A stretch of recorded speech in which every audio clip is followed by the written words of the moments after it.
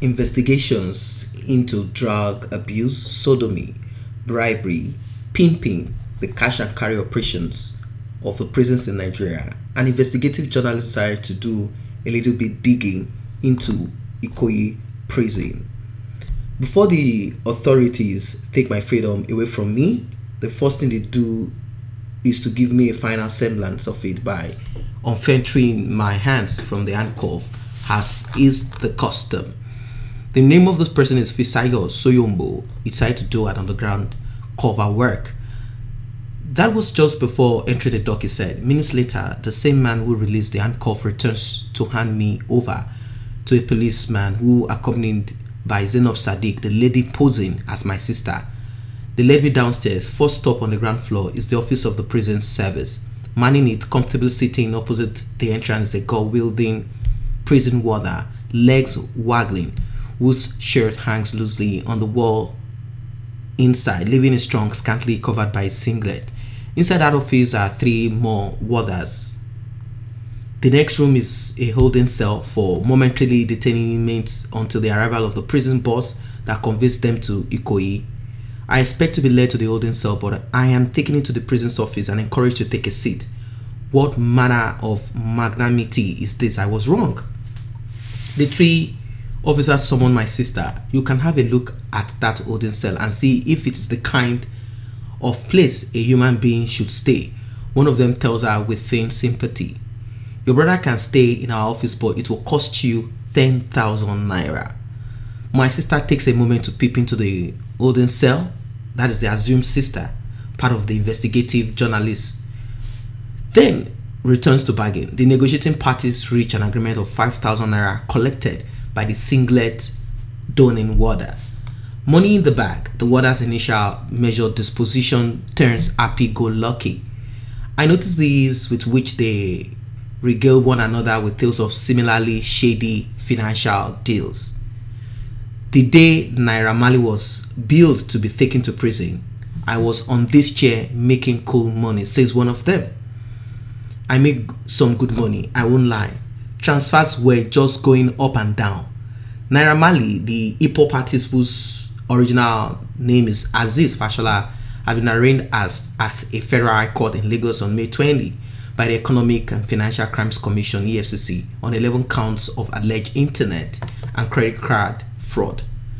A second warder described how he facilitated the payment of 300,000 naira to a senior colleague of his in Abuja by a man who wanted to smuggle all his 3 children into the employ of the Nigerian Prison Service, recently renamed Nigerian Correctional Service.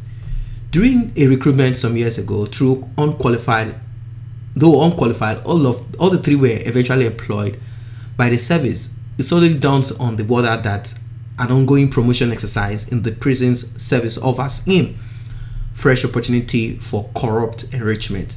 Let me quickly call the man. He may be interested in a deal to facilitate his children's promotion he has, running his hand through his breast pocket of his phone. If you have your money, you can never suffer in prison. You know, when Naira Marley came out, he came up with this song, Inside Life, and he was talking of Soapy, and a lot of people felt like you don't have to talk about this out there in public. But the truth of the matter is that that is what this young man saw in prison. So, seeing the lack of restraint with which they discuss acts of bribery and corruption, I approach them for guidance on the allocation of accommodation in prison. Apparently, it's a high-wire fraud involving prison officials in court and those in the yard proper. You can get a cell for 30,000 naira, one of the warders tell me. You can also get for 100,000 naira or 150,000 naira. You can even get a cell for 1.5 million naira, 1,500,000. Of course, he said, when Ayodele Fayose was remanded in Ikoyi prison, what kind of cell do you think he stayed in? Fayose, the immediate past former governor of Ekiti State, was remanded at Ikoyi prison in October 2018 at the start of his 2.2 billion naira fraud trial initiated by the EFCC. Another warder cuts in, don't worry, you can never suffer in the prison yard, he said, as long as you have money. Patience, a third one amongst them, urged me. The warders at the prison have warned us of striking deals with inmates while in court. He explains, they told us to leave them to push their own deals when the inmates get to the prison. So when we get there, we will hand you over to the warders. You will negotiate with them. Minutes later, one of the warders, dark, mild-mannered, and diminutive, walks up to him, asked him if I'm making progress with my bail conditions. The question confounds me. Who makes progress on bail application within 2 hours of a court hearing? My lawyer is working on it, I replied, but it is too early to know since it's just a few hours ago we left the court. No, it doesn't mind. He said, I have a lawyer in this court who will help you perfect your bail today. In fact, you will not get to Ikoyi prison at all. You will go home straight from here. He works in concert with the court authorities. I call him right now and he will be here any minute if you want. So he said, I was stunned and curious in one breath. I nodded in the affirmative. In a matter of minutes, the lawyer, ostensibly in his late 40s or early 50s, shows up. He speaks in careful, considered, and restrained patches, sporadically wiping the legs of his glass with a silky piece of cloth. What exactly is your offense? He begins, then proceeds to my hearing bail conditions. He assures me that the problematic components of my bail requirement will be waived, but the process will cost me money. That is what he decided to share. Did the magistrate order you to pay any money to the registrar account? He asked me. Yes, 150,000 naira, I said in error. It should have been 300,000 at the rate of 150,000 per shorty. Okay, that's not a problem. Mr. John, as he introduced himself, says, can you make everything 200,000 naira? I tell Mr. J, I can't. That's a lot of money. 50,000 naira on top of the 150,000 is a lot of cash, but he disagrees. You see, I'm very close to the magistrate, he said. I'm very close to the man, therefore we will waive many of the bail conditions for you. We haggled for a while. 180, 170, 180, we eventually settled for 170. John takes a quick look at his watch. It's a little past 3 p.m. Hurry and get the money. It's almost too late already. Why did you wait till this long? He lament. Today may or may not be possible. If you had mentioned it immediately, the court rose. Says around 2 p.m. I would have been able to totally guarantee you that you will go home today without ever reaching the prison. We exchanged numbers and I promised to call, but I never did. The plan really is to end up at Ikoyi prison. Instead, I fold my secret device and I tuck it away carefully. Yes, I taped all the conversation held inside the prison office in the court premises. The original plan was to put the device away before going to prison, then retrieve it afterwards. I have been told that there was literally nothing I wanted to smoke into the prison that I could not. I only needed to grease the palms of warders and they will fetch it for me. But with accommodation negotiations set to take place on arrival at the prison, I have begun to nurse the ambition of smuggling in the device outrightly at point of entry. This was not the original plan, but if it works out, I would have more evidence of prison yard corruption. If it fails, I am doomed. Big risk, I know, but I'll do it all the same, he said. The prison warders do not quite know what to make of me when they find a hidden device on me. A supposed inmate during the routine search at the entryway shortly after Ikoyi prison bus conveying the latest inmates pulled over at the prison gate. After a second and more thorough search, during which nothing else was found on me, they hand me over to the section, a position occupied by the most senior convict in a cell. The welcome cell. I would later find out this was under strict instructions. No phone calls. That was what they told me, no phone calls. I would later find out these strict instructions. No frivolous interactions with inmates. Very early the following morning, Sukomi Ijadonla, the third most senior warder in Ikoyi prison, sent for me. They had seen the videos, they had extracted the memory card from the device and watched footage of the 5 prison officials demanding bribes from me and the court official negotiating a premature bail with me. Sukomi, as is widely known, asked me to confess. Who are you and what is your mission here? But he was asking a question a few hours too late. I had spent half of the night deliberating on what to expect in the morning. I'd imagine that in the best scenario, some senior official would have been thoroughly mortified by the sight of their bribe-demanding colleagues captured on tape, and I would be keen to convince me about helping to further unravel the bad guys in the system. I did not deceive myself though. This thinking was more or less illusory. I had also thought that in the bad scenario, I had been handed over to the police and the worst, I'll be extrajudicially executed.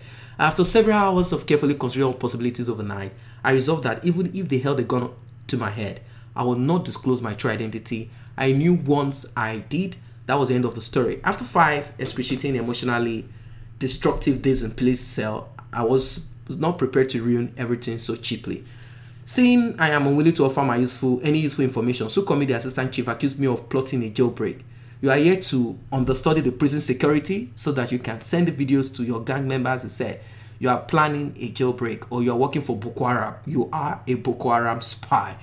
Well, he said he did not flinch. Instead, I stuck to the original storyline I preconceived to offer in the improbable circumstances that my cover was blown. At this point, Sukomi sends for a cane and ordered me to remove my shirt and trousers, leaving only my singlet and boxers. He then decided on me 3 rounds of beating, the first with several lashes of cane searing straight in my back, leaving me with blood and blisters, the second similar pattern, and the next day handcuffed me, the last with a thick stick targeting the interior and exterior joints of my ankle, knees, hips, elbows, and shoulder. And I still refuse to disclose that I am a journalist, and I had to enjoy and endure all of the pain. The first benefit of enduring the pain is that I am still accorded the treatment of a regular inmate. Therefore, I am sent for registration and documentation. The documentation was inside a building opposite the assistant chief office, a very big one. In the very final stage, a convicted inmate tells me to step forward for my cash. The procedure is always that an inmate turns in his possession, including cash, at the gate. At the end of documentation, the money goes to the records department from where he can retrieve a small amount every time it is required for a specific purpose. Just before I collect mine, one of the 3 convicts, they are easily recognizable in their deep blue uniform, whispers some instruction into my ear.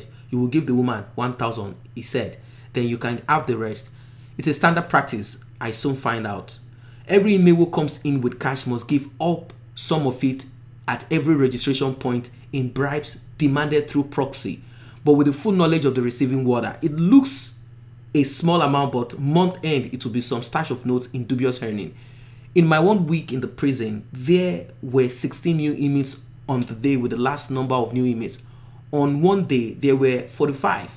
If only 5 had enough cash to forfeit 1,000, that's 5,000 naira daily, amounting to a total below or above 100,000, depending on the number of court sittings in the month. Numerous hardworking Nigerians do not even earn that.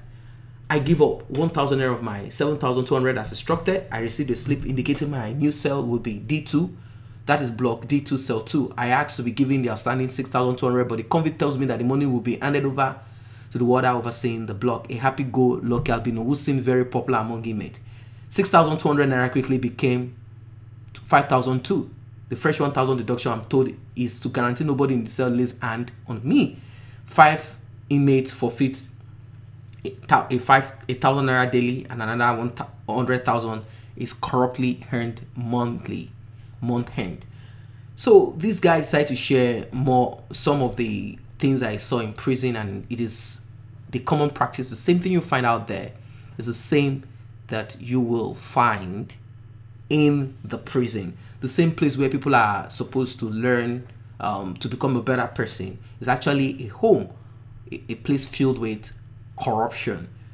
So he said before they knew who she was, one of my visitors had actually been made to pay a bribe of 1,000 naira at the prison gate before they will be allowed to even see me.